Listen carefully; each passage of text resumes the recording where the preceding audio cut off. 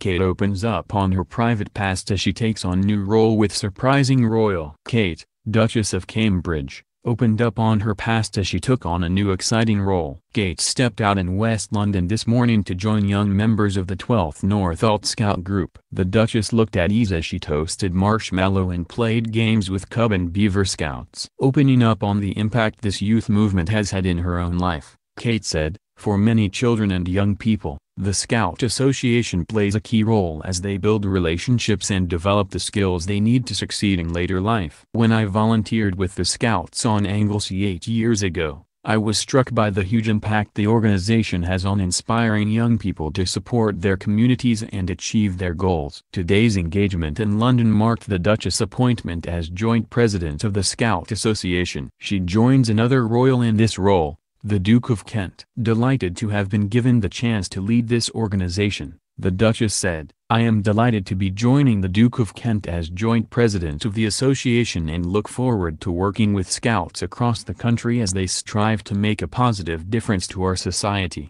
Wearing jeans, a guylet, and a Scout scarf, the Duchess of Cambridge joked with children around a bonfire. Sitting at wooden tables outside, Kate also helped children make cards to send to a local care home. Mindful of social distancing measures in place, the Duchess also spoke to staff, parents and volunteers at the association. The association, Kate heard, adapted to the challenges posed by the pandemic by launching the Great Indoors campaign, which featured online sessions to keep Scouts united despite the stay-at-home order. Resonating with Kate's appeal made to pupils during lockdown to be kind to other people, Scout groups across the UK have also contributed over 10,000 acts of kindness by sending cards and greetings to care home residents. The new co-president of the Scouts was also presented with the Silver Wolf Award, the highest award given by the association. The Duke of Kent, who is one of the Queen's first cousins, also holds this award. The royal welcomed Kate's new role, saying,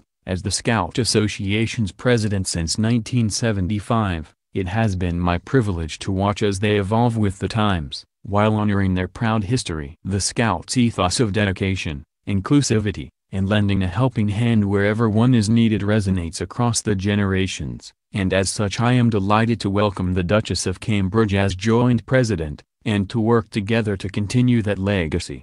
Kate has publicly showed her appreciation for the work carried out by the Scout Associations on more than one occasion. In 2016, she visited the Cubs in North Wootton, near King's Lynn in Norfolk, to celebrate 100 years of the youth movement. Last year, the Duchess visited the Scouts headquarters in Gilles Park, Essex. The Duchess has been a vocal advocate of the positive effects the outdoors have on people's mental and physical well-being. Appearing on CBBC's Blue Peter last summer, Kate explains how spending time outside is particularly beneficial to children. And she makes sure to drag outside her 3 children every day, no matter the weather. She said, "Rain or shine, they're dragged outside. It's great. It encourages creativity, confidence, and even a short amount of time, 10 or 15 minutes, makes a huge difference to physical well-being but also to our mental well-being."